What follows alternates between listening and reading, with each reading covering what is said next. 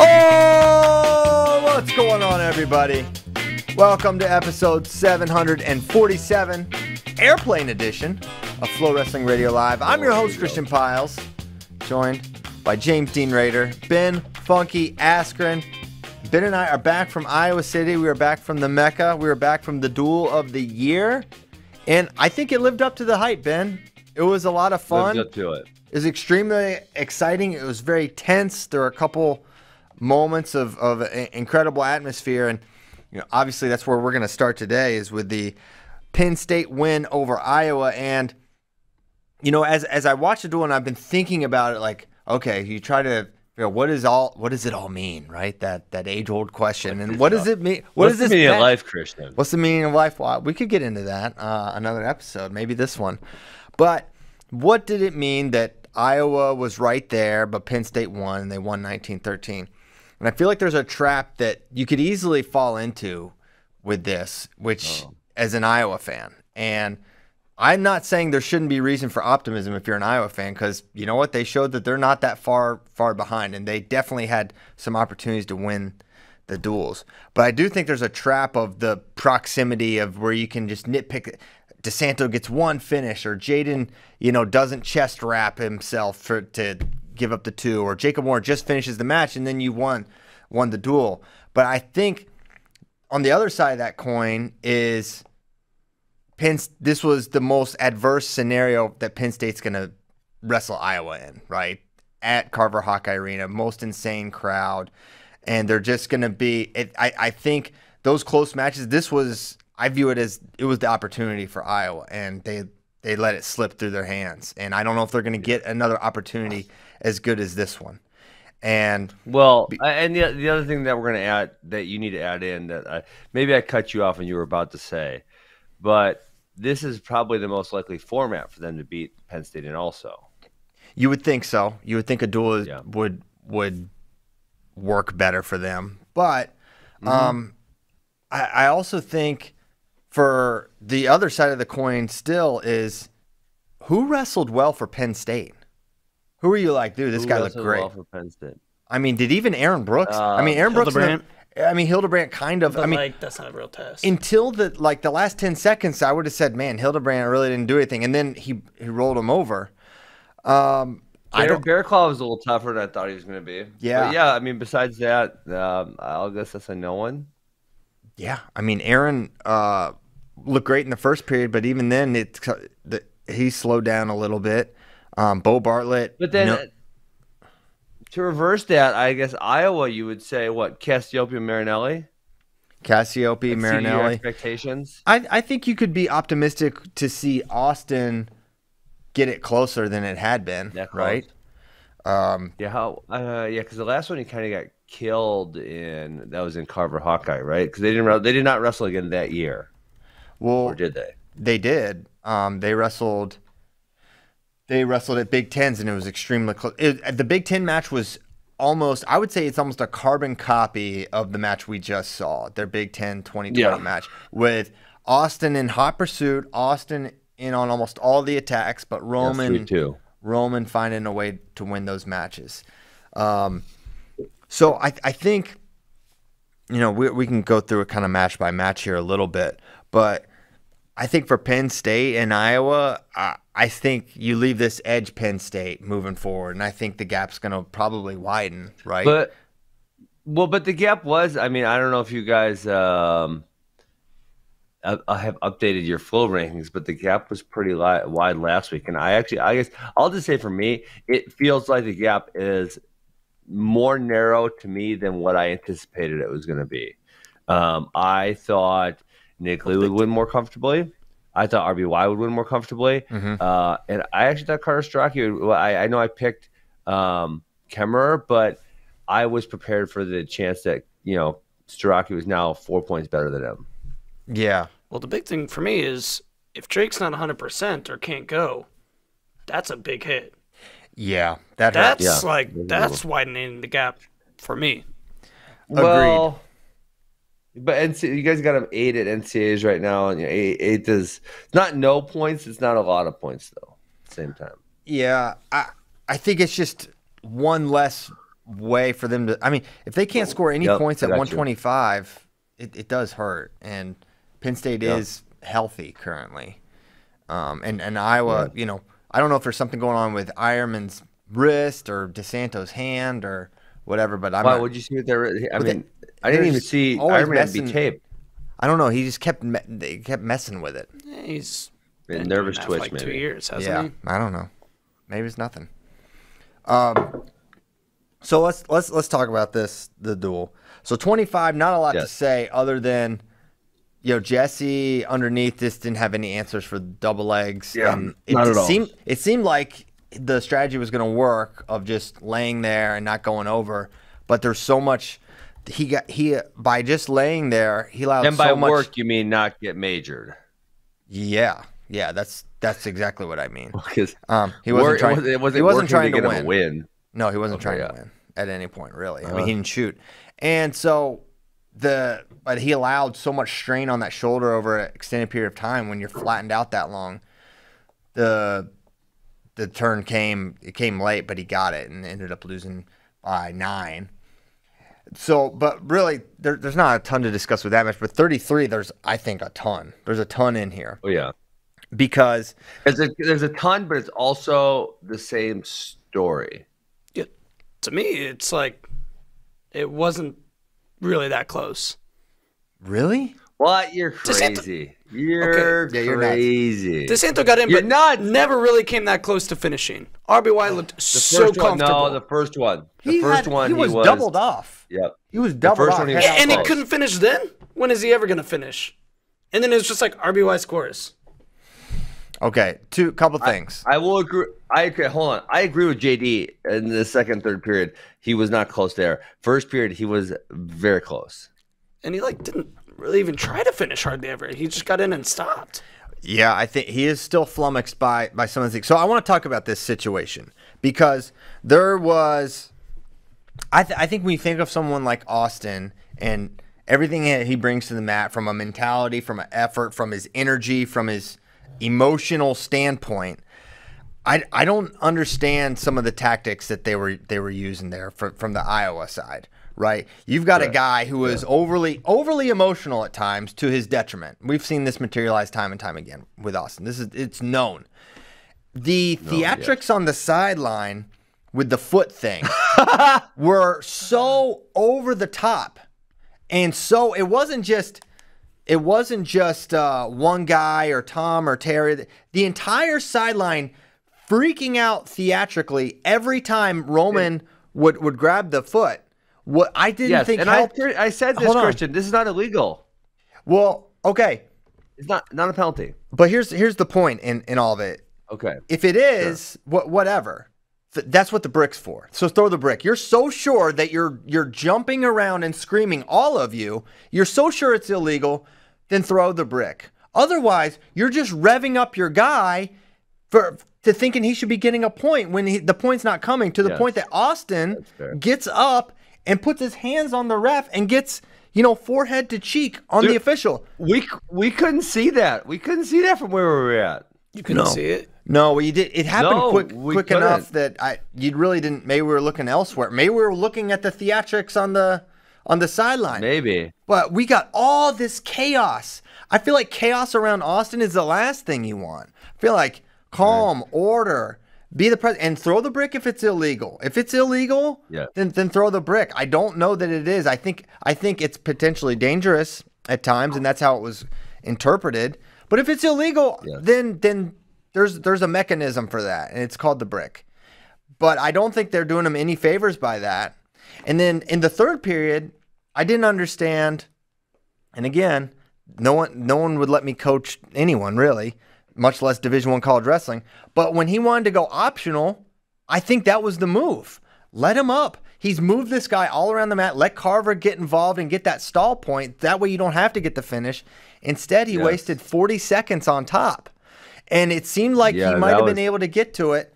And DeSanto, he looked there. He gave the optional. They told him to ride. He rode. He attempted to be a leg rider, which he does sometimes. But the idea that he's going to ride Roman out or get a minute and 20 of riding time Roman, that seems very far-fetched.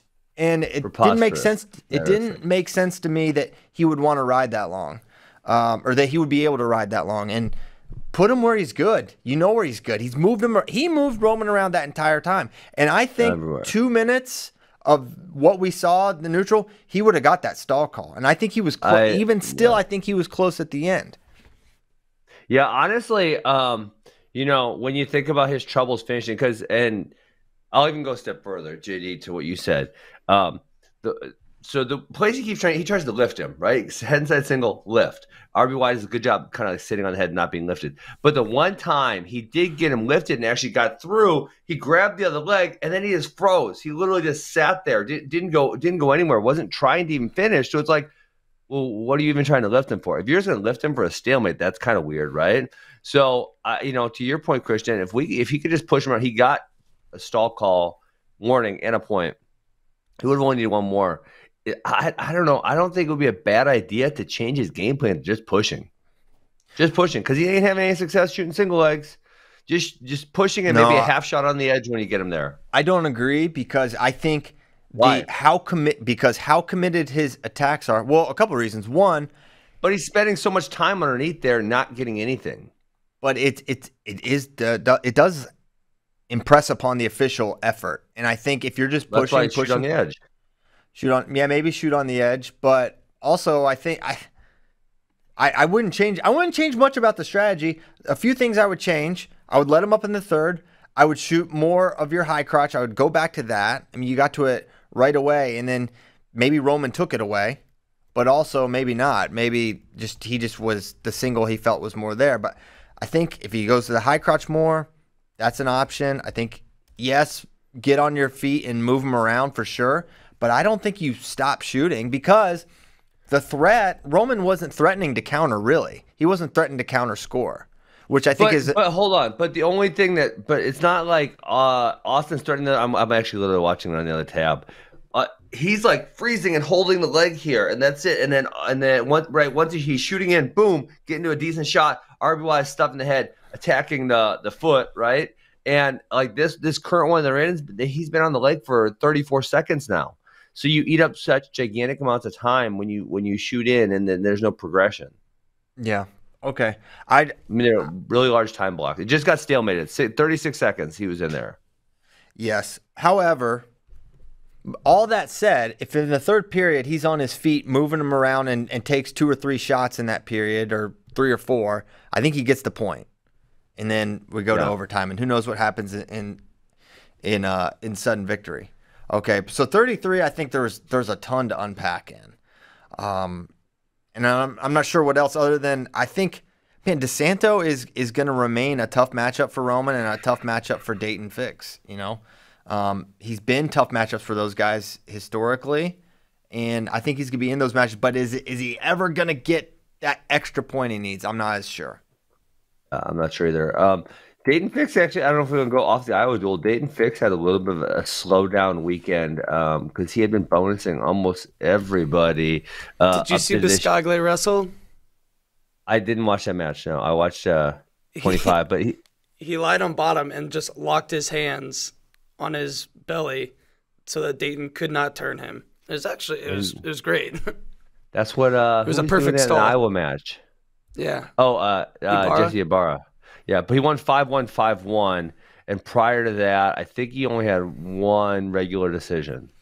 Well, one thing, I mean, Oklahoma State, they had obviously an off weekend and a very weird week with the AJ stuff. One, not having AJ hurts your team a lot. He's your best or second best wrestler, and the emotional effect of that. I mean, I don't know, but seemed like for them to lose those duels and the kind of way I didn't think they looked great. So that was all Iowa. That was all. Iowa owns the state of Oklahoma now. Sorry, well, it's their property.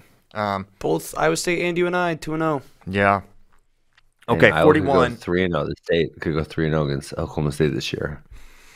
So let's talk 41 because this was Christian's focus this morning. Well, come on, let's stay on task. Iowa Penn State just happened, and y'all want to talk about Iowa State, Oklahoma State? No.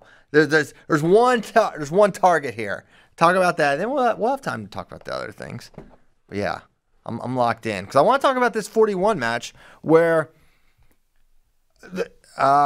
tactically, I thought Ironman, for Nick Lee to not generate offense and score a takedown, I think is notable, right? I think that says come Big Tens, come NCAAs, this has not been completely solved on the Nick Lee front.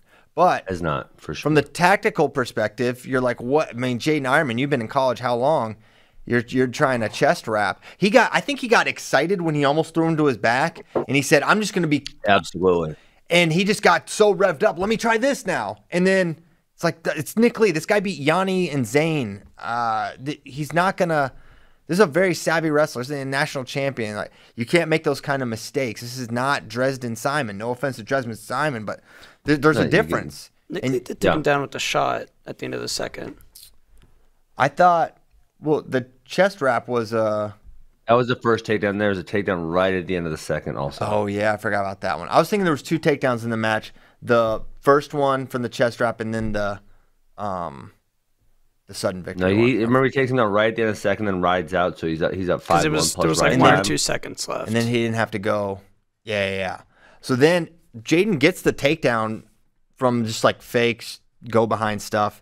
And then in sudden victory, I mean, I don't know what that was. He got in really deep, and then it was just like a 1 second counter. He was like trying to ride the momentum.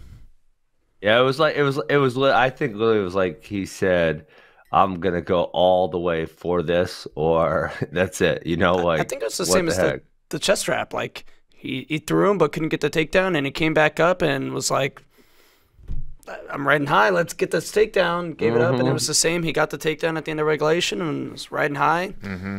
And just, Nick Lee was ready. So it was, I think for Ironman, you can say, man, that was definitely not his best performance, and he could have won. But Nick Lee I think they can both say similarly. I was mind blown when Jaden got that takedown at the end. Yeah, me too. The way he got it, too. He really had. He just got him completely off balance, out of sorts with his fake and hustled behind him. And the crazy thing is, like, Jaden's not going to shoot. Like, he's faking, but the likelihood he does not. He's not someone who pulls the trigger. Does not have a consistent leg attack. No. So it was weird to see Nick sort of really thrown off by, but it was a high energy sequence for sure. But then he loses immediately in sudden victory, and then at that point in the duel, you're like, oh man, it's going to be really tough for them to win this duel, and they still had a chance to win the duel because they won the 3 we said they had to win, 49. Bo Bartlett really didn't even give him a chance to win. I'm mad at Bo Bartlett, and you got to stop being his fan because he lost me the spread. I said Max Muir was only going to get 1 takedown, but Bo Bartlett couldn't get off bottom. He got ridden forever. I mean, what did he give? Almost 2 minutes ride time, I think, between the second period and then the last takedown. It was a long time. No good, Bo Bartlett. Yeah, he's got to get off the bottom for sure. So that happened. I mean, Keegan O'Toole. Sorry, I just got a text about Keegan. What happened? What do you know about him? No, what people want to know what's up with him. He's wrestling this weekend. Oh, really? Yeah. Okay, good. Be good. All right. I was texting with him last night. I don't know if you guys saw it. Well, I believe it was you guys who posted it. Let me just check to make sure. There was this Russian that did this move on Kyle Snyder, and it was like, what? Why did you just pull off there? In the finals? What? Yeah, where finals? It was Fanatic Wrestling posted about it. I do. Hey, listen, if you guys love my technique, I got 19 DVDs on Fanatic Wrestling. Free advertisement here on FloWrestling. 19? Go to Fanatic Wrestling, buy them. 19. Well, so I did some. Me and my brother combined have 19. Ben, I don't know if there's a record, but if there is, I think you have it for the most places to buy your technique. The championship production over the years. Well, yeah, at the that was way. Oh my god, I made those in 2007. Yeah, I bought a couple of those. There, Fanatics. You had your own thing. Rudis. Yeah, my own thing for a while. It's too much work. Some's on Rudis. Well, I mean, there's obviously some just floating around the internet on Facebook or YouTube. But hey, to get back to this. So me and Keegan were texting about this Russian ankle. It is so slick. Oh my god. The one in the finals. The Urigan, right? Yes. Yes. So when Snyder has him dead to rights and he just picks it. It was nice. Yeah, he attacks head outside, and the guy essentially falls off and somehow gets pressure enough to dump Kyle backwards off like it's. It's really Christian. You got to watch this technique right here. It's really weird, but it's good stuff. And I sent it to Keegan, and we were going back and forth about it. Well, we're glad Keegan's okay. Hope he learns that ankle pick. 57. Not a ton to say other than Caleb Young was never really close to a takedown. The lack of offense is slightly concerning. It's highly Shane highly Sparks concerning. have a lot to say about this match because there was a lot of mat returns. Well, it's going to put him kind of at odds with his philosophies because he on 74. On the one hand, 74, 1-1, end of regulation. He wants both those two trapdoor gone. Yeah, no overtime in that match. Well, hold on. Yeah, that was a great match, but we'll have to hold his feet to the fire. But they were at least trying to score points. Caleb was not trying to score points in that. He was not. Match it's like he had the right out on his mind, and that's what it was. Marinelli came out, and I don't know why. It's like a couple minutes into this, we're like, this dude's not gonna be able to go 7 minutes with Marinelli. But it was not something we considered going into it. That was never anything we mentioned at any point. Yeah. Like, this guy can't go 7 minutes with Marinelli, and he's been a coach for the last 5 months. And then as it's happening, it's like, how did we not mention that? I think with like 30 seconds to go, he was kind of like, why the F did I come back to college wrestling? Well, no. Big miss. He's like, I probably should have gotten a little better shape before showing up for this duel. So that was one they probably should have honestly put Creighton Edsel out there. I mean, maybe he's looking great in the practice room, but like, yeah, we didn't talk about that. But listen, Kale's in the room with him already. He should have a little better plan than we should. Yeah, but I mean, I think you still go with your best guy and at least let him feel it. And I still think that probably, even though benefits Berge now. I don't know benefits, but you don't know how much was it just the emotions of Carver and all that stuff get wrapped up in it too. I don't know. And also he's up at a different weight. I think he must be a market improvement over Creighton for them to basically as soon as he says he's coming, like he was immediately in the lineup after not even being on the team in the fall. So it must be a market improvement. And then Kimmer, 74 was, I literally think it was like one of the best matches I saw all year. It might be my favorite match of the year. And to JD's point, there were no takedowns in this match, but the exchanges were so high level. A lot of good exchanges. Carter was so consistently in on the legs. It was almost surprising, but then even more surprising, it's not surprising to see Kimmer be defensively splendid, but to see him thwart. That's a T-shirt right there, Chris. Stop the show. Stop the show. Someone make a T-shirt. This man just said defensively splendid. That is a JD. That's a T. It's gonna be full wrestling on the front, on the back. Defensively splendid. Yep, Kimmer, that's freebie. You can put it on all your shirts. Too late. Already put in a trademark. Crap. No, we got the trademark. JD filed it. Nice. So he was so good. He was so good there and really thwarting all the attacks from Strachey to the point where there were a few times where like you couldn't believe that he didn't score on Carter. And then Carter finds a way to sneak out of all these really dangerous positions after getting in great positions from his own attacks. It made me so excited for the rematch and likely third match. Yes. There's no doubt for me that these are the two best guys, but there's some really good dudes out there with Hayden, with Mackay, and could they pull an upset for sure? But I do think these are the two best.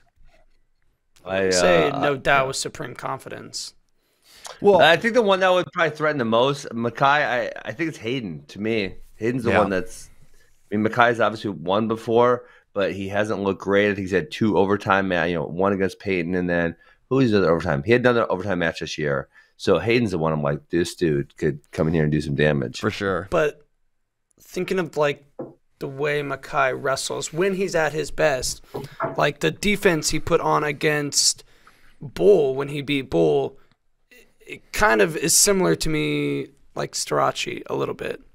Sure. Like if he could do that game plan, get out just fine, not give up a takedown, send in the tiebreakers, maybe get a counter somehow. That's like the path to victory over Kimmer. Yeah, and when I'm saying they're the two best guys, I'd really believe that, but that doesn't mean it's not like a Dayton Roman situation where I'm like, see you Saturday night. Like, I feel really confident that's just probably going to be what it is. I don't feel as confident in that, but I think skill for skill, these are the two best. But yeah, the other guys will have their say. Like, Miles Martin didn't make the NCAA finals his senior year. Like, he was obviously the best guy, but he wasn't then. Can we talk about the real issue here, Christian? Yeah, let's get into the real issues. That was 2 points takedown in overtime. And everyone's saying you have to have the leg threaded through. That ain't in the rule book. I couldn't find anything about it in the rule book. Well, and therefore, there's not something that says it is too if you don't thread either.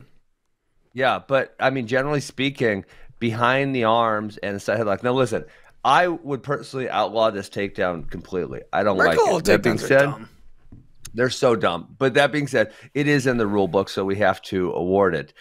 There's none of this that has to be a fully threaded leg. Once he drives that leg straight back, like, you know, and I don't know how Michael Kemmer's a wizard, because I don't know how he got it out from where it was, right? Because Soroki was behind it like this, and then he somehow drove it back, which it should not be able to do from that position.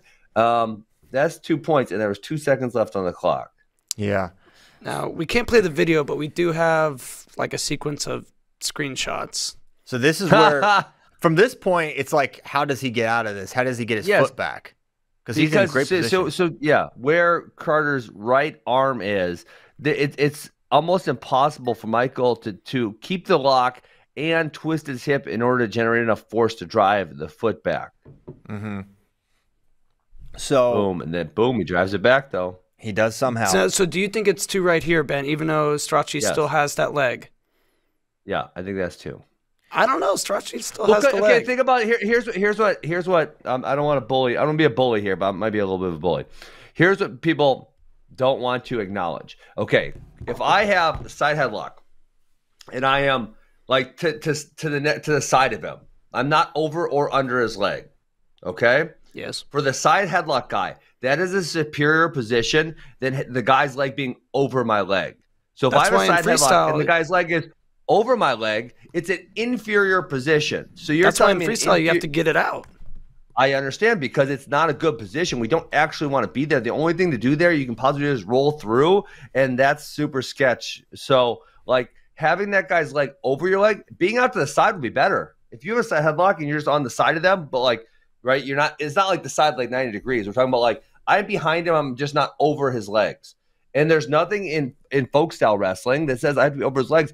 I can be behind the arms, and I can be almost. Who was the match we were watching earlier this year where they were almost at 90 degrees and people wanted 2 to be called? Julian and Shane Griffith. Yeah, they wanted 2 there, and it was almost a 90 degree. It might have been even greater than 90 degrees, right? Where he was like this and reaching over. And so, like, if you're telling me that, you know, if I'm all the way behind, like, you know, whether a 15-degree angle there, we're nice and tight, that's a superior position. My leg's out than whether my leg's in. So whether Carter has his foot over or under, I think that it's completely irrelevant. And I did try researching. Now I didn't do it for an hour. I did it for about 12 minutes. Tried to look through the rule book where it specifies exactly what the criteria for the Merkle position is. That's the time I spent looking for it too. So here's what I do. I read through the rule book a couple times, then I searched Merkle takedown a couple times. Yeah, and then, I did the same. Yeah. What I don't think it's 2 is that Strachey has his hands wrapped around Kimmer's leg the entire time. No, he doesn't not at the end. He doesn't. But at the end, then he has his leg over. But I'm telling you, that's irrelevant. That's what Michael would actually be in better position if the leg was completely gone. Who cares if it's over or under? So I mean, yeah. But it's not out or wrapped at that point. If it's out, then I almost think it's 2, but it's not out and it's not wrapped. So if you want to say it's wrapped. The wrapped and leg positioning, I'm saying, is irrelevant. And I can't find anywhere in the rule book that tells me that it's not. But as a wrestling person, I guess even regardless of what the rule book may say, as a wrestling person, this is better. Where you're looking at right now is actually better than the leg wrap, because now Michael Kemmer, say we actually have time on the clock, he's just going to bump in, pop his leg out, and then he's on top. I agree. If the leg's wrapped, he ain't getting his leg out. I agree, but it's not out. If it was out, I would say 2, but it's not out and it's not wrapped. Okay, hold on. Y'all are just going to do this circle for 10 minutes. I actually talked to a ref about this, a Big Ten official who gave me his perspective on it, and it's sort of a great thing. There's nothing in the book or written in that book for college. It has since been accepted via directives from evaluators, assigners, senior officials that the traditional Merkle on the mat and beyond reaction time is considered control. The gray area comes in with the leg of the scoring wrestler, as that is a big piece of this being control. If the defending wrestler is preventing the leg from being through the crotch and over the defending wrestler's leg, the official has to determine if there is enough there to award control. Hope this helps. So it's like, but that's where he's wrong there. He's listen. I can tell you, he's wrong. Having the leg hooked. Well, that was his interpretation. Well, that's what he's saying. That's what he's saying. The evaluators are saying the interpretation is correct, and I'm saying evaluators, not the referee, whoever. Evaluators, just listen to me right now. Listen to me right now. There's very few people that understand. Listen, there's very few people that understand wrestling the way I understand it, and I can feel it. Having the leg hooked actually implies less control than having it not hooked. Having it hooked is worse for you than having it not hooked. Being not hooked leg does not help. It helps you. You can get out easier. Give it, and obviously in freestyle, you don't even get a point for that. In folk style, I would actually like to see the same thing, that if that leg is hooked, it actually takes away control. It doesn't give you more control. It hurts you. It gives the bottom guy a lot of possibilities at a reversal. UWW figured it out. UWW, yeah. So they're completely misinterpreting that. And I don't want to be a dick, but a lot of those guys haven't been in those wrestling positions like that for a long time. And especially even from where I was in 2007, wrestling has evolved where a lot of people are pretty tricky back there. When they get that leg hook, I can do a Peterson one way, I can do a Peterson the other way, I can sit my butt down and swim my arm in. Like there's quite a few options for me. Yes, indeed. So obviously a controversial position, and one thing that Ben and I both missed watching it live was that Kimmer got hit for stalling in the either late first or second period. Did? He did get hit. I went back and watched. He kind of deserved it. I don't remember seeing that, though. And that's the weird thing. It must have happened in a time where there was like a lot of reason to be looking solely at the action, like on the mat, and you kind of missed the official. Yeah, but we both missed it for whatever reason. What? Tom Brady just retired. Tom Brady retired. Wow. Oh, for God. I don't give a damn about no Tom Brady. I'm trying to talk about some wrestling. I know, but it's huge news. It's big news. Is he good at football? He put it on the gram. Okay. It's official, and it was like a huge thing. Was he or wasn't he? So. Big J Journo's got it out for him. Yeah. All right. So. Sorry. I forget what I was going to say. Oh yeah. So, I guess the other thing. Well, hold on. Let's go back to the Merkle position. The other thing, Christian, is that they called it two. The ref called two and then wiped it off, and that's pretty rare that you see them wipe. I mean, I was complaining a couple weeks ago about how. Well, no. Here, Ben, if you watch it, he called two after. It was time had well expired when he called the two. That's why he wiped it. Look when he holds up two. There's time left when he gets in the same position. There's time left. When he holds up two, Ben, there was no time on the clock. That's why it got wiped. I understand, but they were in the same position the whole time. He was just late. That is also true. He was late. I thought he was late. They should have said, "Hey, I'm late here. I missed it. That was two." Yeah. So I thought it was two as well, and but they didn't call it. And then so we were so surprised when Kimmer cut him in tiebreakers because we didn't realize he had that stall warning. Stall warning. But it makes sense now. And then he ends up not being able to get away, and that was that. 84, not a ton to say. Brooks looked great early, and then couldn't really get it going much late. And Assad did his job, which was to not get majored, which put them in position where if Iowa won the last two, they had the chance to win by criteria. But then 97 happens, and Ladies Man gets a beautiful reattack and ride out, and ends up being 3-0 going into the third before he gives up the escape and then gets taken down and then bow and arrowed to his back and then ends up losing 8-3. Ladies Man, he's got to figure out how to get in better shape. I don't know what and honestly, it's probably not a shape thing. It's probably a up in his brain thing where he's mentally exhausting himself due to anxiety of some sort. That would actually probably be my guess. I would probably guess Jacob Warner works pretty hard, but yeah, he's looked like, so that's three third periods in a row where he's looked very subpar. If they can't get that figured out, man, he's gonna have a hard time closing out all those matches because Yeah, let's see. The last three. Yep. Mikhail Foy was a while ago, and then Gavin Hoffman, Max Dean. Those three. Yeah, so not a good third period. And, watching, you're seeing the replay. I thought and he ruined my call because if he loses by 1, I win the picks. And then he freaking gets turned over. It's such a freaking, what the heck? And once again, backdoor Bowen. I won the week again. I'm widening the gap every single week. Listen, I got so many excuses, Christian. I got all. I was hurting on the back half of this duel. I went 0 for 4. I was killing it on the front half. Yeah, yes, me I was too. Killing it on the front half. I won 4 straight. Was feeling hot, and then I was on fire. I just got my heart ripped out. Can't get Brooks. It was 5.5. You won by 5. Just get one more takedown. Are you a national champ or not? That's what I'm saying. He comes over the bench. I'm saying, Aaron, don't you know I bet 5.5? Get that last takedown. That's what I'm saying. I got 6 out of the 9 matches right. That's Bartlett kind of getting escape. My man Bartlett messed it up big time. My goodness. Hey, what was the? Oh, we knew that. Paris lost us. Paris lost at the buzzer. He got taken down. He was losing by 8. We need to pull up my reaction because it was a roller coaster. Because I didn't think Gable was gonna get it. Let him go. Yes. Yeah, and then he got it with like no time. But then he let him up, and he already had the major. That was so annoying. That was a tough third period for Mason Paris.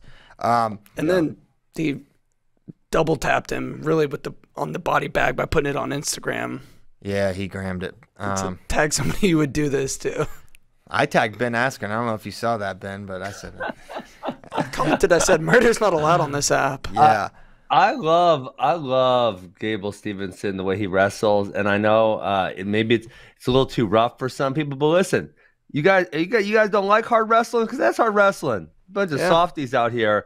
You like Iowa hard wrestling, but you don't like Gable Stevenson hard wrestling. Get lost, losers. I think, dude. Oh my goodness. The fans. Oh my goodness. The fans to hater ratio is like out of control. They're way more people like Gable than dislike him. There's 2 Michigan fans that were probably in his mentions. Yeah, I mean it's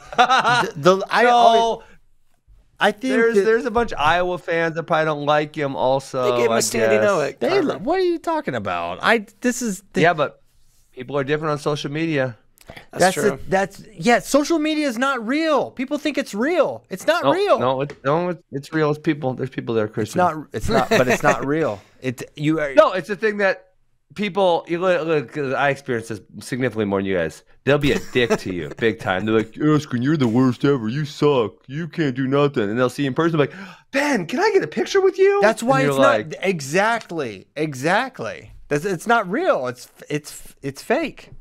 You're just illustrating my point perfectly. No, it's not fake. It's situational. When people can be behind a phone, it's significantly easier to say something than when you see someone eye to eye. It's different. It's meaningless. Maybe that's what I mean. They're both real. No, not real. You just gotta trust. You just gotta trust me. It's not real. People make too many decisions based on social media. I'll say that. Cassiope Kirkley. We didn't even get to it. But let's get to it. It's the last match of the duel. Hell, Kurt going upper body with this man? Twice. Twice. So I was pretty confident in him covering the line. I picked him. And then he got that first single with ease. And I had never felt better about a bet in my life. Mm-hmm. And I picked him to win the match outright. I picked Cassiope to win. Yes, you did. And thank you. There's my... That's the difference. But I'm gonna take over here. I had the feeling, I think we were lost in the moment a little bit on Friday night, and then after the match, I said, "Wait, they just sat in double thigh pry," and then I went back and watched it. These two were in double thigh pry for 1 minute and 33 seconds. A double thigh pry is not a breakdown. A double thigh pry is something you do for like 2 seconds to get the person's weight onto their hands. At which point you then transition into a breakdown, a chop, spiral, etc. Right? Hey, they're both making progress from tummy time. I saw them out of the match. They were in a double thigh pry situation. Listen, he didn't take his hands out of the crotch. Go watch it. Cassiope's got his hands in the crotch. Just keeping him warm. I don't think it's cold in Iowa. Because It's not like Kirkland was doing anymore. Kirkland was just sitting there, I don't know, accepting defeat. I don't know what he was doing. But Kale should be saying, Greg, if you want to be good at this, you cannot be getting rid of him with a double tie. That's just unacceptable. That's just something I would not let another man do to me. It's not going to happen. It was bizarre to watch. I mean, in the moment, we're like, he's just not moving. He's like not moving. And Cassiope, not that Cassiope was attempting any sort of turn, but until you get hit for stalling from that position, I guess just hang out there if the guy's not going to move. Just keep your hands in his crotch. Yeah. But the weird thing was, first takedown for Kirkley, and I could see JD's conclusion there, like, oh, man, it looks like that was so easy. And then it's going to be Mason 2.0. But then he just made the adjustments and was able to, like, pull him up into that position twice. And listen, Cassiope's obviously really good upper body and strong there, that tie, but it would seem like Kirkley would have been able to at least just get your hips back and stalemate that position. That's what I said. That's what I said to you, and then I watched him and I said, those clips is like, Cassiope is improving his position. He's working in here, right? Mm-hmm. But Greg goes for it. He does. He goes for it in both situations. And the second one was maybe even earlier. Whereas to your point, you could put your hands on the hips, slide your shoulder in, stick your ass back a little bit, and Cassiope's going to be very juvenile. Yes. Yeah. Oh my God. Back that Cass up. Back that Cass up.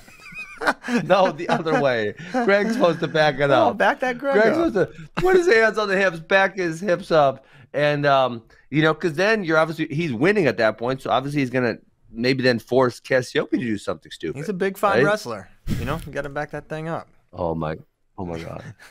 Yeah. So, man, but can you imagine the scenario where Big Tone Wait, so hold on, Christian. What's the rules here? Because I'm watching this on Instagram. If it's on Instagram, we can play it, but if it's on YouTube, we can't? I don't know. Why are you snitching, bro? Can we just pull up clips without the... I don't know. know. They put it on their social media. We're just showing a social media post. Listen, if we can pull this clip up, why can't we pull all the clips up? Because I want to go pull the camera clips up. Yeah, if you pull the stream, that does feel... No, it's selected matches. Selected matches. Everyone steals from us, selected matches. Yeah. Okay, fine. Jeez. Fine. Sorry, dude. Okay. So that was Iowa Penn State. After the duel, neither coach seemed super pumped about how their teams wrestled.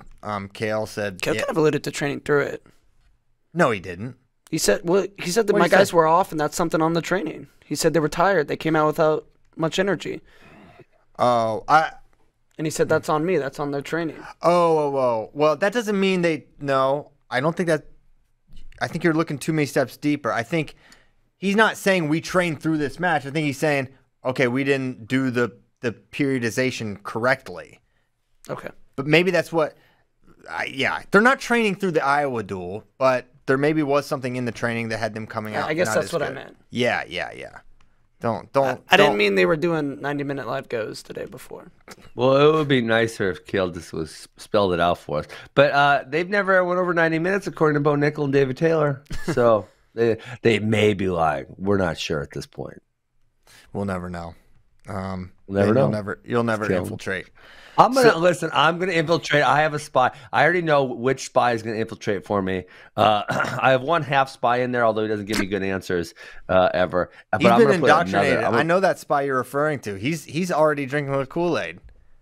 He was calling for a 10-0. He's like, he comes up to us and he says, Ben Spy says they're gonna win 10 matches in this duel against Iowa. What's he thinking? So you think he's gonna give it up to you? No way. No, listen. I get a little bit of juice from him, not much. I'm gonna get another spy in there that's gonna give me all the answers, all the Kale secrets. Yeah, right. Just wait.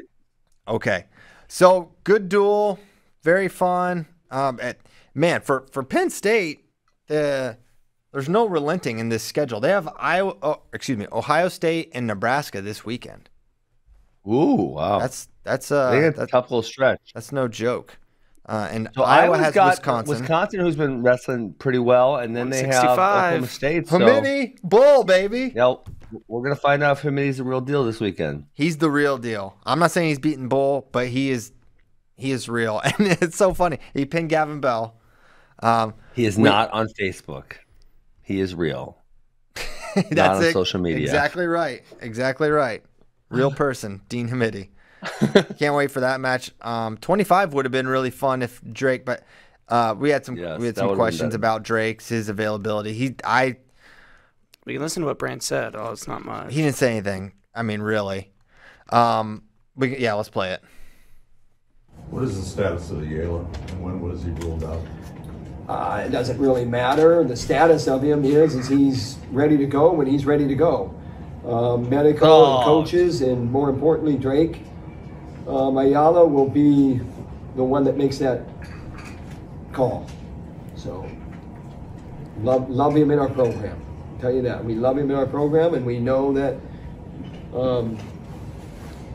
our that's pretty much it. Team's good with him in there. So what does him loving them in his program have anything to do with the injury? Well, this is shenanigans. Listen, he doesn't give a crap what you think about it. He's not going to tell you his injury. He's not going to tell you his availability. He's not going to tell you when he's going to be back. Okay, so just say, I'm not going to tell you. Just say that. How about that? Not say freaking... He basically did. My favorite was it doesn't really matter what his status is. Yeah, it doesn't matter what he got rocked. Like The Rock. It doesn't matter. Yeah, I think... That would be funny. I'd love that. Yeah, I don't understand why you get surprised when this happens. Like, coaches, this is just what they do. No. I'm just saying. Like when they continue on, like I would love it to be more direct point. I'm just not going to tell you, or it doesn't matter what his status is, and then just be done with it. Don't like why are you going on about we love him in the program? Like, okay, cool, but that wasn't the question. The question was not, do you like Drake Ayala in your program? That wasn't the question. Nowhere in that question was that question posed. Yeah. So for Drake, the word is Big Tens is probably when we'll see him if we see him. I think one thing is to consider, and I don't think it's possible, but could he get a medical? And so if he's he's got a lot of matches. I think all of them anymore with the medicals, they're pretty liberal with them. So if it's something where he can't get back right. He's got 17 matches, Christian. That's a 17? lot. But most of those were in red shirt. So isn't it like a Logan Stieber situation? Logan was done after Logan only Vegas. had one tournament. Yeah, it was one tournament. Yeah. Like 5 matches or 6 matches. Yeah, he might have wrestled in a duel or something. But yeah, he was done after CKLV. So this would be way. Yeah. I mean, this guy wrestled in a couple of duels in January. He had 6 matches at the Scuffle and then 6 duels, I think. Or 6 matches in the Scuffle, 5 duels, and then 2 other opens. Yeah. So you got to weigh how much does a maybe not 100% Drake Ayala help you at NCAAs versus the possibility of him getting a medical. Yeah. But because if you don't roll him out there, like, you're leaving the possibility of a lot of points on the table. Yeah, I'd say, probably 10. Barr is not getting any points. No, I don't think he's a qualifier. Yeah. So, yeah, I don't know if I would imagine he'll give it a shot at come back. Bless you, Ben. Sorry. Big sneeze. Sneezy Ben. Ask. Oh, I need a freaking Kleenex. I got nothing. It's wiping on my pants. Text Ozzy. He's at Grandma's right now. He's at Grandma's? All right. Just destroy him the and house. Luca. They're pretty funny. I don't know, Luca. That's Max's kid. Oh, okay, nice. Yeah. Okay, so that was Iowa Penn State. I think we did it. Good times there. Good. Where do we want to go next? Where do we want to go next? We already talked about my Oklahoma triumphs. State, Northern Iowa, that one? Yeah, so more than a couple upsets here in Oklahoma State, UNI. The biggest one was probably Yant beating Travis Whitlake, who we saw for the first time in a while, I believe. We hadn't seen Travis. He'd been off the mat. And, so how much is, okay, Yant's pretty good. How much is, okay, we haven't seen Whitlake in a while, and Yant was able to challenge. I mean, the ride out in the third was sort of surprising to see Yant do that. But for me, the biggest surprise, the biggest moment was Runyon pinning Dustin Plott in a cradle. Dustin was winning. He shoots a single leg. Runyon kind of locks around the crotch and just does like the Sammy Sasso, the Jay Jaggers cradle thing, just slowly works his way over, and Plot really. Yeah, go ahead, Ben. Just to define it, Jaggers mostly did it from a head outside. Sasso or the Trell is mostly head inside. This is head inside. Sorry, I saw Jaggers do a bunch from head inside. At the NCAAs in 2009, I thought. No, mostly head outside for sure. All right, I'll go watch it. I'll go watch it again. Okay. I'm sure you're probably right, but I just remember it differently. I think it was one inside, but mostly head outside. Got it. So. Yeah. Plot gets pinned there, and that was obviously had a huge impact on the duel. I'm actually. Hey, but you said this in the text. It was shocking. There was almost no reaction from Dustin Plot. Like, he was sitting on his knees, and then it wasn't like Runyon locked it up in a second. It took him, I don't know, 12 seconds. It took a while, right, to wiggle in there the right way, get the positioning correctly, and there was just no reaction from Plot. That was really strange. Yeah, I don't know if it was. There's no way he hasn't felt that position, right? I mean, it's super weird. It's a pretty common defensive counter to lock there. Do you just call that locking around the crotch? So what do you head call inside that we call the Chirella position. So actually, you don't want to be in the crotch. You actually want to be as far away from the crotch as possible. Okay. Slide down the leg, slide up the chest. Not close to the crotch. That allows us to have the best body cradle and then crunch them. But yeah, I mean, obviously I knew the result of the match going into it. So then when I saw this happen, okay, well, he's going to clearly pin him from here because I already know what the result is. But then it's not like it happens quickly. It like kind of takes a while to develop. And yeah, usually guys drive their legs straight. They go down to their hip. They do something besides just sit there. That was weird. Yeah, I thought it was strange for sure. And then Parker Keckeisen goes beast mode against Dakota Gear. Tough weekend for Gear, who lost to Marcus Coleman as well. Marcus Coleman's looked really good this year. Marcus Coleman's having a great season. I think has he only lost to Parker? I think that might be his only loss. That could be right. And Parker looks like a beast, man. That's a super impressive guy. He could be the second best 84 for sure. Congrats to me on getting that right, Ben. Oh, what did you get right? What's that? Yeah. Did I miss something? Yeah, you picked Gear to cover. You missed that one. Oh, I did. Yeah, I was close. Nope. Yeah, Parker is Coleman's only loss on the year. So Coleman's having a really solid season. Yes. So Parker, big year for Ames natives. And Parker was so good in the scrambles too, which not terribly surprising. But Gear is one of the better scramblers on Oklahoma State. And even still, Parker was, had an advantage in that area. Yeah. Okay. I mean, in the second period, he hits the far ankle kickoff twice, and so we were texting about this morning, and so not to repeat myself to you, but obviously we have a few people listening, so I'll repeat to them. Is like I was completely shocked how Gear had no reaction. I mean, maybe if he could beat the first time on it. Oh, wow, I got surprised. But then when it happens the second time and it's literally the exact same move, to not have another attempt at something was also kind of like, wow, come on, dude, you got to do something here. Whether turn the other hip down, try to turn to the head, there's a few things you can attempt to do when they go there. But that was kind of shocking. Yeah, I was surprised. Some of the other more notable upsets, Stevan Micic falls to Berglund of Minnesota. Berglund, he's been solid this year. He beat Carter Young, some other guys. But it was an early takedown. And really, I thought Stevan was, if you watch the match, I thought he was pretty close to getting the backers he needed to win it. He's really good at going from the takedown to the bottom leg Turk to get it. And he had Berglund in position, but couldn't quite put him over, and he ended up losing the match.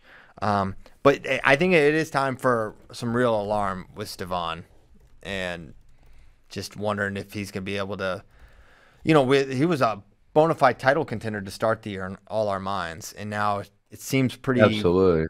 It's tough to see that at this point. Yes. Because I think it's a lot of things that are not going to be able to be changed. I think he's probably not a full-size 41. I think you can't change that between now and March.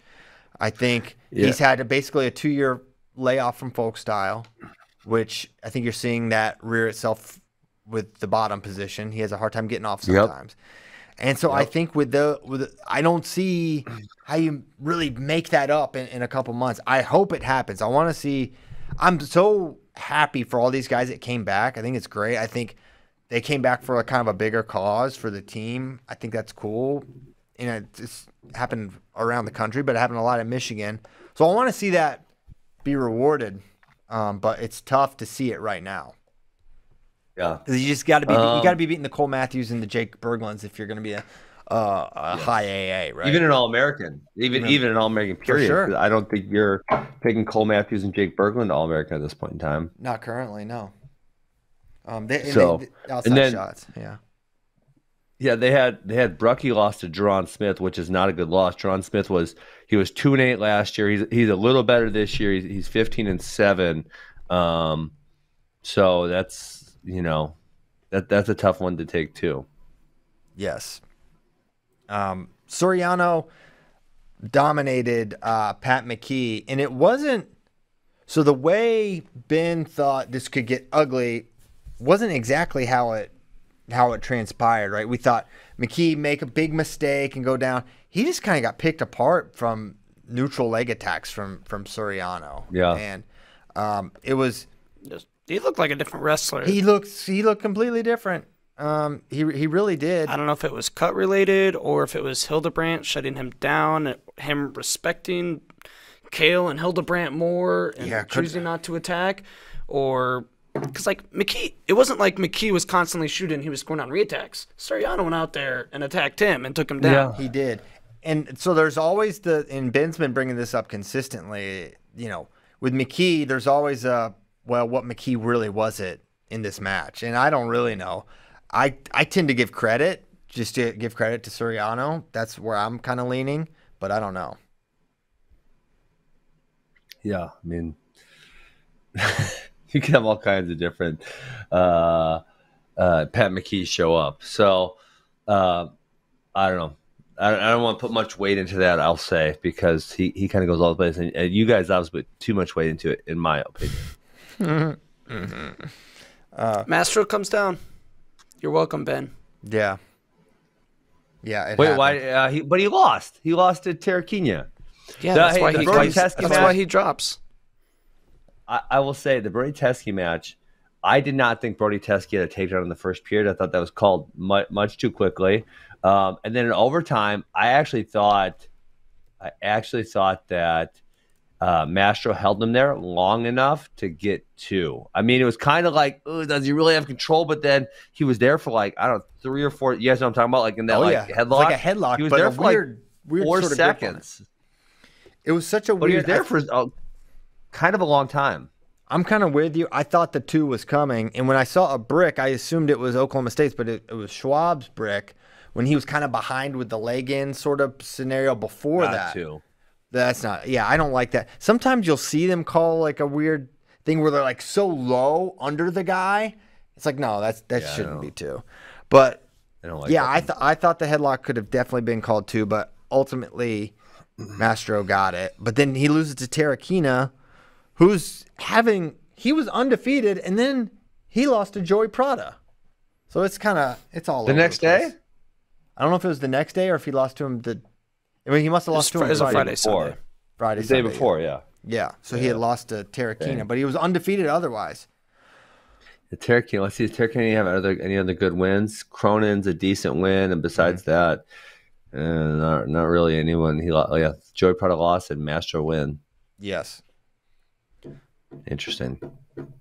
David Carr continues to look super awesome. Did Teskey lose to both, or did he beat Prada? I don't know. Oh, they didn't wrestle Teskey. They wrestled Goldhofer on that day. Yeah, and Northern Iowa look good. I think going into the year, there's a lot of those Northern Iowa guys that we maybe weren't thinking very highly of that are now working their way higher into the rankings. And they're kind of putting together a pretty solid team. They're not a top 10 team, but who knows? They keep moving up. I guess maybe it's possible. Yeah, they need obviously high placement from Parker and then some other guys to slip onto the podium, but they're coming for sure. Schwab Mob and company doing a great job. Dude, they put the stat up. I couldn't believe it. I felt so, I don't know if I felt old or what. He's been at UNI for 12 years. What the heck? Dang, you're old, Christian. Wait, really? 12 years? It said that on the thing. Is that even true? Doug Schwab, spent how long what have you year been at in UNI? Virginia Tech? I can't remember what year. Well, no, it he was in Iowa. 2008, he was in Iowa in 2008 because he wrestled in the Olympic team. UNI. Yeah, it doesn't seem that would just be the net. I mean, the next year he would have been at. Sounds about right. Let's look. I'm gonna check this out. It said that on the ESPN like broadcast. 11 to 13 is what I would have guessed. So, 2010-11 was his first season as head coach. wow. So this is 12 years. That is insane. We are old. We're old people, Ben. That was UNI's first win in Stillwater. Ever. Wow. They've kind of done well against Oklahoma State, didn't they? I was there in 20. I can't remember if it was 2019 or 20. I think it was 2020. It was that season, but I can't remember if it was like November Yeah. or if it was January or February that they beat him in McLeod. That was insane. That was a great duel. So he's beaten Oklahoma State. I mean, that's It's not in Stillwater. that's a feather in your cap, and then you beat him in Stillwater. It's big time. Okay. Mm-hmm. So good job, Schwab Mob.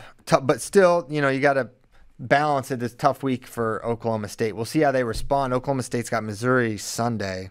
They have South Dakota State Friday. So there's no let up. This January, February, there's a lot of tough duels for almost all these teams. Baby. Gotta love it, right? Yeah, gotta love it. We got probably 2 weeks left of tough duels, and then usually there's a week or two off prior to conferences. Right. Something to that effect. Right. That's good because we can go to we got the U State tournament that week. So we got to get them ready. In Texas? Oh, yeah.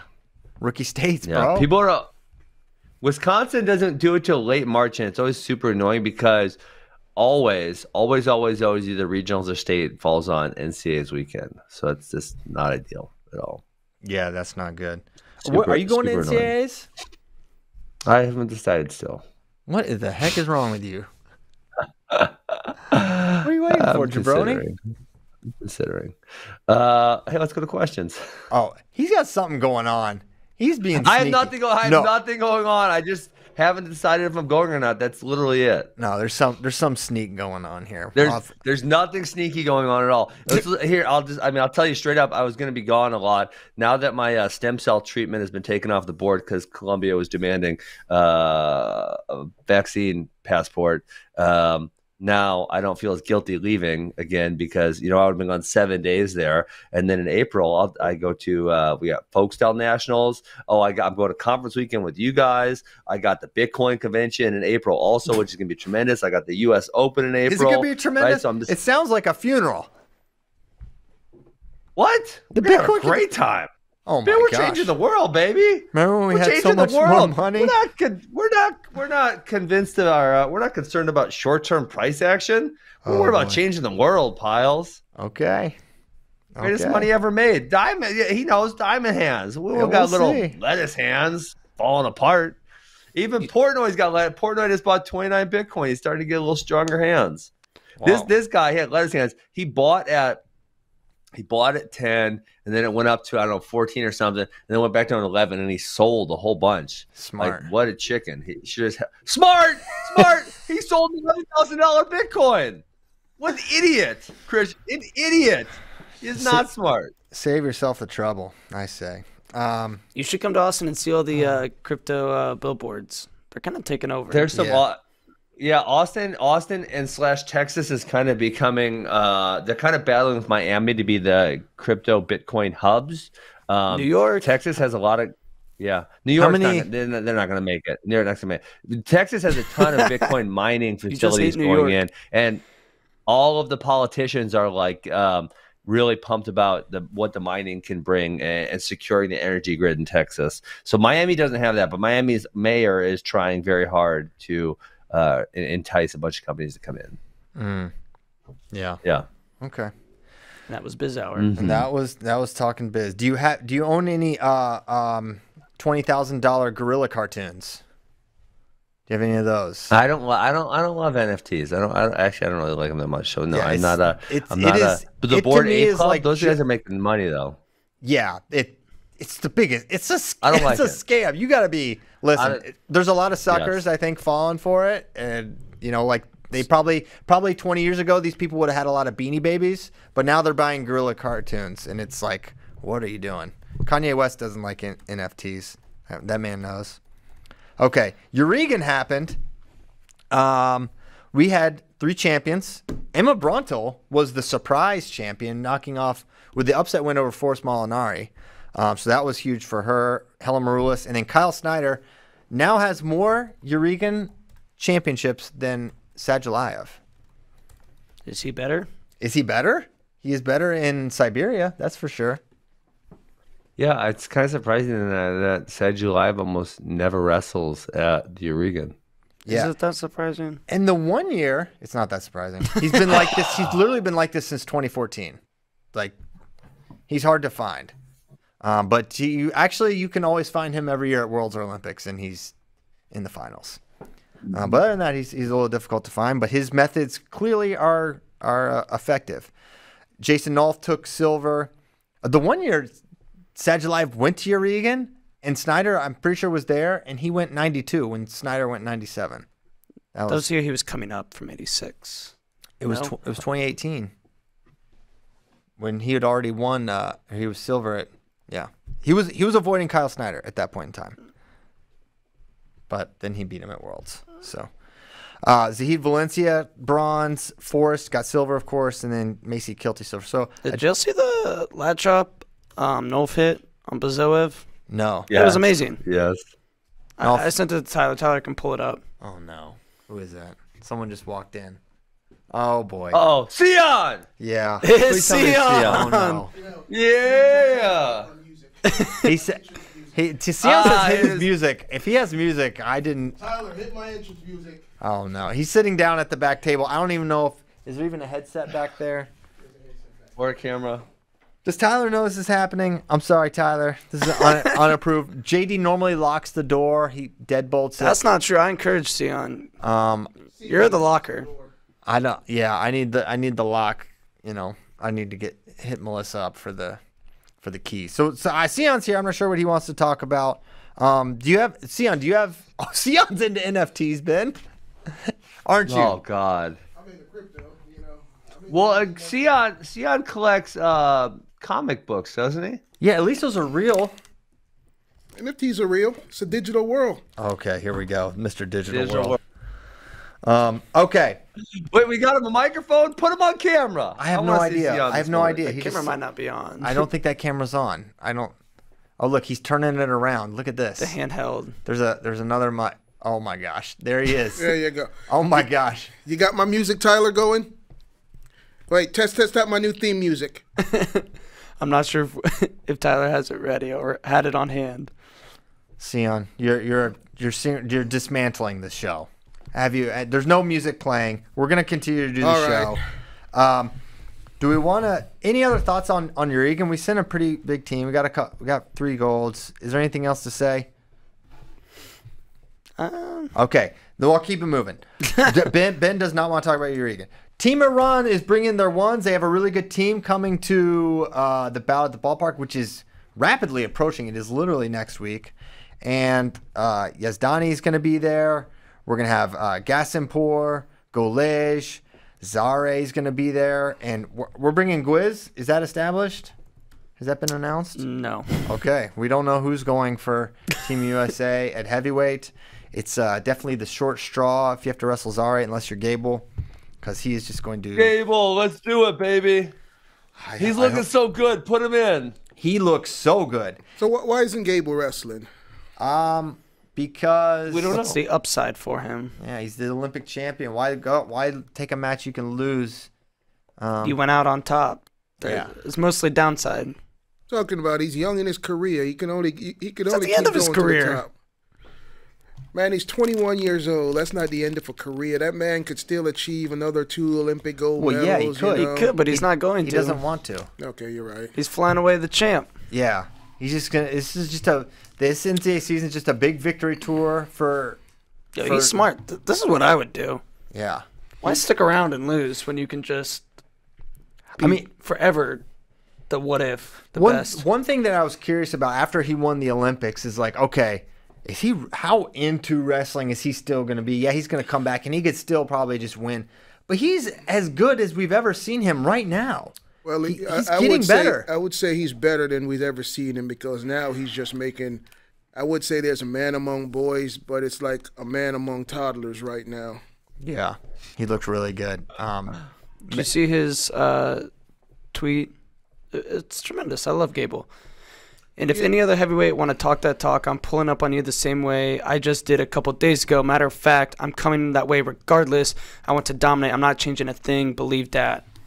Yeah. Love it. Creating some excitement, some basically some shit talking, get wrestling exciting. Yeah, it's like a Mike Tyson fight, like where he's become must-watch TV despite the fact that you know he's going to dominate. Yeah. I mean, the way he was up 2 in the third period against Mason Paris, and he majored him because he gave up a penalty point at the edge. I'm pretty sure he's up 2 going into the third. But he tries so hard. I mean, that's so hard. This is what I was saying in my tweet, and this is why I get so annoyed. Christian, I know it's not a lot of people. I know it's a smaller percentage. But yes, there are people who are complaining and bitching about Gable Stevenson. Yeah, you know what I'm saying? So he's hard wrestling. He wants to win by as many points as possible all times. There is nothing more, as a wrestling fan, there's nothing more you should love about someone who wants to win by as many points as possible all the time. So it's freaking awesome. There's nothing else to say. What are they complaining about, Ben? I guess I don't go on Twitter and all that. He's cocky and arrogant and he showboats and all these other shenanigans. I don't know. Christian says they're fake people. Iowa does that all the time. Iowa does that all the time. They shove Iowa people wishes they had someone who wrestled as hard as Gable Stevenson. Well, in the past, they used to do that. I ain't saying they're doing it right now. In the past, they used to do that all the time, and everybody used to love it. So Gable Stevenson. Also, everyone used to hate it. They're definitely and still are the most hated team in college wrestling. So there was definitely 2 sides to that coin when Iowa. Yeah, that's very true. So yeah, obviously Iowa fans loved it, but basically they totally alienated themselves and made. Come on, Chris, you still love Iowa? No, my son sure does. That's for sure. They say the apple doesn't fall too far from the tree. Yeah, they do say that. So he's got to get it from somewhere. Well, unfortunately, the secret's out. He's not like me at all. He's way smarter than me. So, there's not as many similarities. A lot of people are pretty smarter than you. I'm not. I know. I know this. Listen, this is acknowledged by me especially. So yeah, I think I love what Gable's. What is crazy about Gable is you would have thought fast starter and then sort of slow down. What he's doing in the third periods of these matches, killing people. He is killing. He's burying them. It is like an Iowa style third period. He's melting these guys. That's a difference from that past. Is different. He used to slow down. That's a decent amount in the third. That's what I'm saying. Yeah. Like him continuing to evolve when really you won the Olympics and this is you're just doing the Victor Tour. He is putting in the work. He's putting in the work, yes, but it's also like a swagger thing. Like before, obviously he knew he was better, but now it's like. What can I know? But it's over above a swagger thing because a swagger thing, you do some fancy moves, you look better than someone, and then you do get tired in the third period. Yeah. And this is past swagger. This is like I'm gonna freaking kick your ass as bad as I want to, and I'm not gonna stop. Why are you on the same mat as me? You don't deserve to be on this mat. And you know what I think part of it is now that part of it is his opponents are just so much more in their own head about how great. It's like it's one thing. This is a great college wrestler, and there's great college wrestlers every single year. And then he does what he does makes the team in the Olympics, and you're like, oh my gosh, I am so just beyond screwed. And then it's almost like it's in your head that it's going to just go badly. And then it's that self-fulfilling prophecy as it starts to unravel, and he's amazing, and it's everything spirals in the I don't think Gable way. Has gotten technically that much better since last college season. Yeah. A little bit, yes, but not that much, but the mentality and now just knowing I'm 100 times better than you and I'm gonna show it. He's changed his whole pace to the next level. Go ahead, Sion. I'm about to say he took his pace to the next level. Sometimes, like you said, he used to coast in the second and third. He was winning comfortably, but now he's like hey, if I'm gonna be the greatest, I gotta look the greatest. Yeah. You know. So he's as they used to say, he's walking the walk and talking the talk. Yeah. Yeah, I love and it. so it's just from a technical standpoint. Yes, I wouldn't say there's many improvements, but it's just a strategical attack for not only the entire 7 minutes of pace, but also just the way he's hand fighting and pressuring. And because we talk about him being the greatest reattacker, and he's so good. And so, how do you get guys to attack more? You put pressure on them, and then if you put pressure on them and they don't attack, then they look like they're stalling, right? And so then you're also, from an efficiency standpoint, you're also making them more tired. And this is like where I was talking about the RBY and DeSanto. When you go under someone from an efficiency standpoint, you're actually working harder, right? The gravity's working against you. They're sprawling. You're underneath. You're pulling. You're working really hard. And so in a 7-minute match, if you spend 2.5, 3 minutes underneath someone, right, that's a significant amount of time that you're spending working way harder than them. If you're hand fighting them and you know how to hand fight well, that's going to make them work harder and look worse.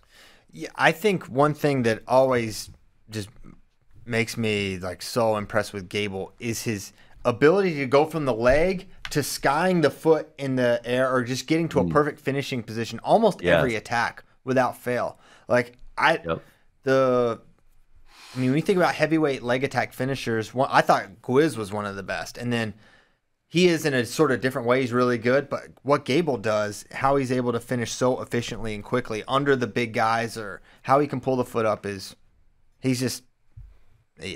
defies explanation in a lot of ways. Yeah. So the next big question is, when do you think he's going to make his WWE debut at WrestleMania? Because that's right after NCAA. When is WrestleMania? I don't even know. Isn't that like April? So right after NCAA's.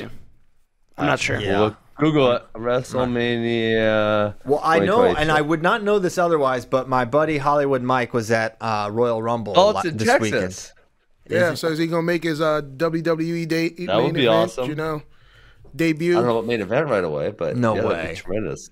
That'd be crazy if they were using them in April. I think it'd probably be wild. But I mean, it's not a real sport, so maybe. It's a good chance he at least makes an appearance. Hey, CP, why don't you go? I dare you go out there and tell them guys it's not a real sport. Yeah, I dare you. I will tell. I'm literally telling who got everyone. beat up for telling him it was fake. Go tell him that to his face. Let's see. I mean, it's not. Beat up. It's not. I'm gonna It's, send listen, it to they Tyler. have more in common with Pee Wee Herman than that. These are thespians. It's acting. It's performative. I'm not saying it's easy. You're confused. I'm not saying it's easy. I'm not saying I would want to do it. Or I could do it. John Stossel got beat up. Is that the guy? Didn't he sue them also? Yeah, during an interview, Stossel told Schultz he thought pro wrestling was fake. And Is that when he slapped him in the ear? Response was to hit him in the head twice, knock him to the floor each time. Listen, Stossel filed a still lawsuit real to me, against damn it. WWF and settled out of court for $280,000. I'm like, Tyler, can we play this video? We gotta be able to play this. I saw that documentary. Yeah. Hold on. Who is that? That's not Dave Schultz. How do I send this to Kyle? Oh, he slapped him. This is gonna be you on the ground, CP. Tyler, how do I send this doc to you? Oh my gosh, this is too funny. VMix. Okay, I'm going to VMix. Where do I send it on VMix? Oh, he's already there. Wait, this is you on the ground, CP. That's you. You just slapped. Yeah, that's just. Oh, you got bodied. Oh, CP, you just got bodied. That's a cave person. That's an idiot. You can. So CP, I'd like to see you go up to one of them guys and tell them that, and then Well, what? I mean, it's obvious. I mean, if they try to say it's a sport, then they're just lying. Why don't I have to convince them? I know the reality. Wait. You pick the winners. That's not real. It's like, I'm not saying, listen, here's what I'm not saying. I'm not saying it's easy. I'm not saying I could do it. I'm not saying any of that. But it's not a sport. You don't pick the winners in a sport. There's no choreography in sports. There's choreography in like. Wait. Are you saying rhythmic gymnastics and synchronized swimming? There's choreography in there. Gymnastics. Normal gymnastics. Come on, man. Hey, CP, take your foot out your mouth. Where I define sports. sport versus hobby is actually when defense can't be played. Then I classify as hobby. So yes. Track. Before you guys try to rub on me, that does include the track does include disc golf, right? You can't play tennis in those sports, or you can't play defense in those sports. Like tennis, something where there's an opponent, that's a sport. It's not even a competition. You just running around, that's a hobby. Yeah, this wrestling is not even a hobby. It's acting. That's fine. It's not easy. You got to be big. You got to be strong. You got to do all the things. But it's not a sport, guys. Do they got to train for it?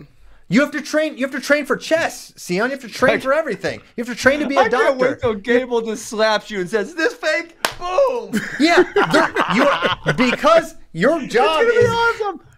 Yes, you can still assault people. You can be an actor, and Tom Cruise can slap Christian Piles. Okay, yeah, and Keanu Reeves is not a trained killer. I know you guys watch John Wick, but he's not really that guy. Is that Evan's brother? It's Evan's brother. There's Luca, there's Xander, and John, and Evan Wick. Got it. Great family. I dare you to go kill Keanu Reeves' dog. I'm not going to kill Keanu Reeves' dog. That's a bad idea. Just in general. Okay. I'm sorry. You went off on a rant, CP. Yeah. Well, y'all are audacious with your wrestling stuff. All right, let's get into some questions from friends these last couple minutes. There's one here. Bill Alexander, Philippi and Wenzel penalty points. What in the world is the rule? What's your take? So if you haven't watched this, I have not watched it. It's all it is that mat return where they got the leg in, and they're kind of like the broomstick. That should not be a penalty. Hayden Hidley disagrees. He says it should be a penalty point. He says it's dangerous. Why? It's dangerous. What's his argument? It's not dangerous. Hayden Hidley. I will tell me one person who's got hurt from that. One person. Perhaps Name Hayden. one. Perhaps Hayden has. Where? Show me the video. His knee. That's where. Dude, no one's got hurt. Christian, you watch more wrestling than me. I miss some matches sometimes. Name one instance where someone has been injured in that situation. I'm not saying I have. I'm saying everyone knows this rule. It's getting called all the time. And if you're still doing it. I thought the rule was your feet have to leave the mat, and maybe for a very split second by like a quarter of an inch. And that's what's happening. Foot leaves the mat, but not by much. Yeah, and that's what Mickey did, and that's what Wenzel did. And Roby was ready. He had the brick in hand, waiting for it to happen. As soon as it happened, boom, threw the brick, got the point, and then it happened again with Wenzel. I freaking used this move since 2002. I've never even came close to hurting anyone's knee. Never. The Hodge is tainted. Cheating Ben Askren, my gosh, just damaging ligaments. Goodness. Well, it wasn't illegal until 2020 or 2021. But I mean, I'm being very serious on it. So sometimes I joke. But guys, in what match was a knee injured? I don't know. What match? I literally can't name one for you guys. I haven't seen one. And listen, I'm not saying there's not one. There's probably one, but it's probably a really, really low number. And so what? This is freaking wrestling, guys. This is a tough sport. Are we going to ban every single thing that could potentially hurt someone? It's totally ridiculous. Yeah. So let's zoom in on this because this is in the rule. I was actually found this when I was looking for the Merkel. So that not that move. Keep going down, Tyler. Keep going down. Scroll down a little bit. Okay. So those are not the move we're talking about. Keep going. I think it's the bottom one. Yeah. This is the one we're talking about. Well, actually, that one has both behind it, looks like, right? It's the one up that's threaded. No one does this move. Like, this is a stupid picture because no one does that move on the bottom. He did that exact. No, which one? It's not. That's not what you do, Christian. I know wrestling. You put your foot on the ground and you switch and you pull them over your foot. You don't actually like in the air stick the inside. Yeah, you don't do that. That's not how you do it. Is that the top one y'all talking about? Because I know John Reeder gave up a point like that in the Big 12s 1 year. No, none of these is actually the hold. Is it on the next page? I gotta re-download the thing. The other ones with the leg in, so that's what Mickey and Jake. Those top ones, the top ones are actually kind of dangerous. A little bit. I've seen people be hurting those. Those ones actually are more. Will you scroll up, Tyler? Okay, so put it on the screen again so people can see. The top one, not so much. I've maybe seen one person be hurt. The second one, that's one where people really get injured because the weight comes in, right? So you could have the weight going backwards and the knee bends that direction. But when the people jam the weight in from the side, so you look at the guy and he's moving in towards the person, and I've seen a lot of injuries on that hold right there. But I've never actually seen anyone. If we scroll down one more, the third one.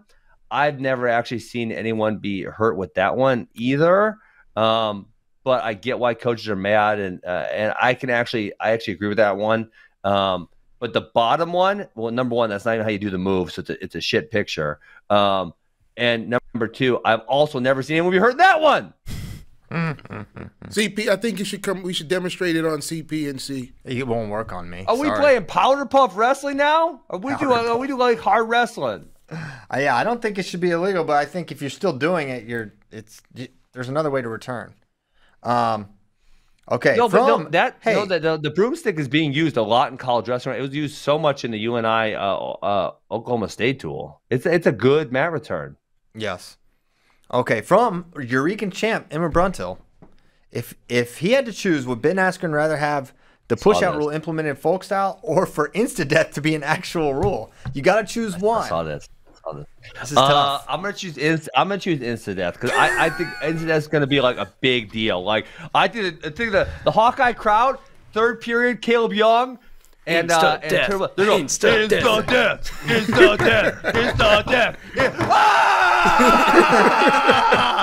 That's what's gonna happen. It's gonna be awesome. Yeah, honestly, just from a branding perspective, to say your sport has insta-death is just we don't have knockouts. We have insta-death. We have insta-death. You're a carcass. It would be a big deal. Yeah. Honestly, I think the viewing experience of wrestling would be improved more if there was a step-out rule.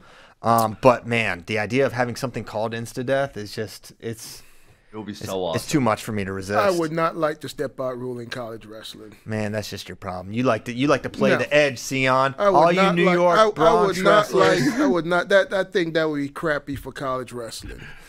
Man, I don't even like the one now where they call stalling if you all there wrestling and you end up out of bounds. I don't even like that one. Sion.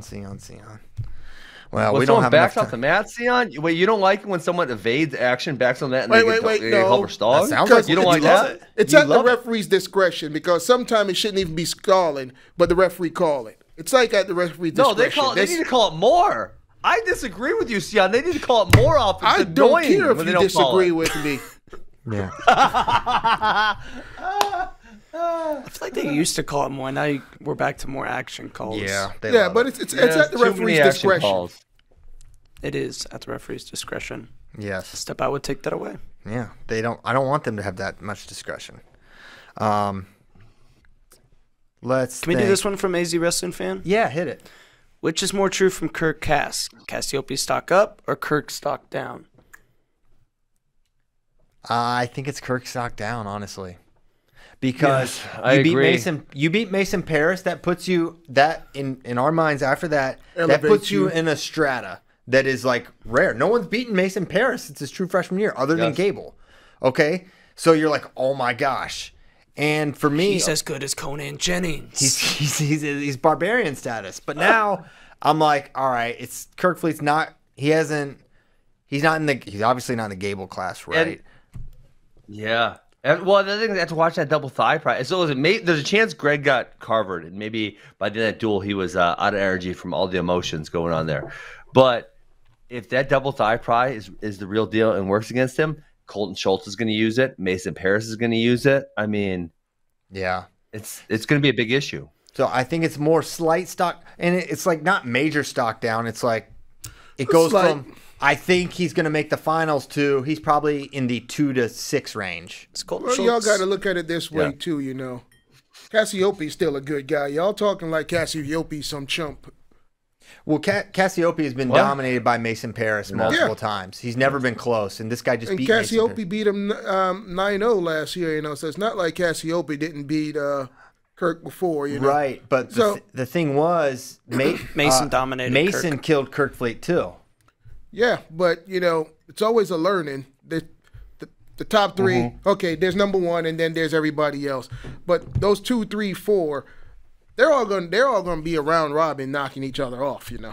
Well, I think there was a scenario where maybe, one with Mason, that's absolutely not been the case. He has killed absolutely everyone. He has been far and away the second best guy. Then Kirk Fleet took him out.